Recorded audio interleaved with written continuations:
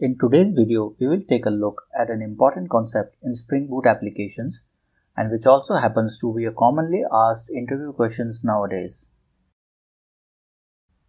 First, let us understand the problem. This is a Spring Boot project. Let's create two packages, one for service and another for its implementation. Create an interface in service package. Name it user manager.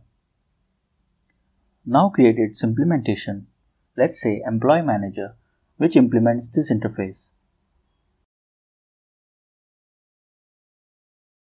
Mark it as a service so that it becomes a Spring managed bean. Now create a controller class.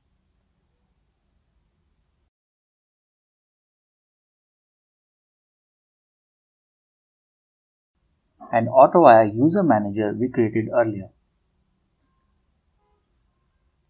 Run the application.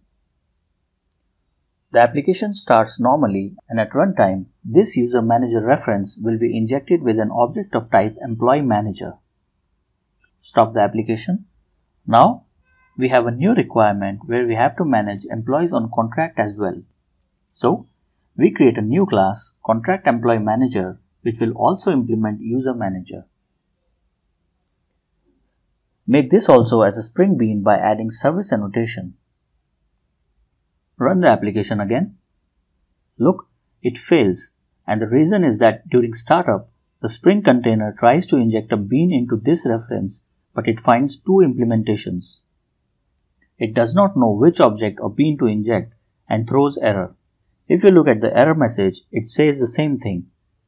Required a single bean but found two, and these are the two beans which are candidates for injection.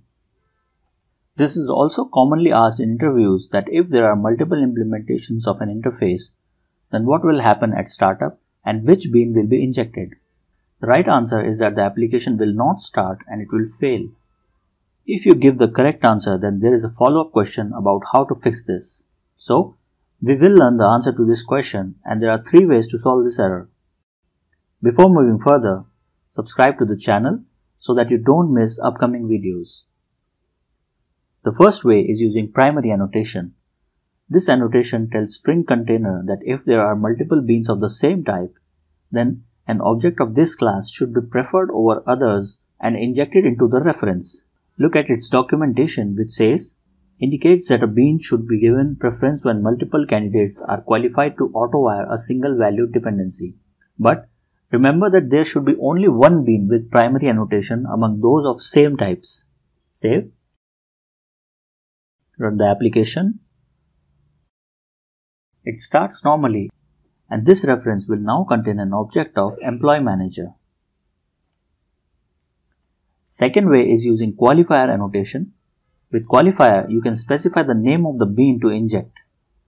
By default, bean names are class names in camel case.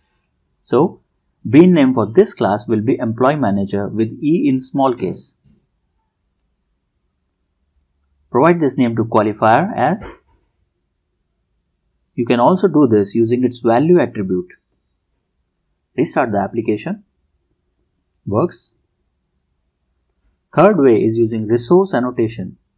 Resource is same as qualifier but has a restriction that the name of reference should match the bean name. So, this name should be changed to bean name. Bean names, as I said before, are class names in camel case. Therefore, if we want to inject contract employee manager bean, then this reference variable should be named as. Start the application. It works.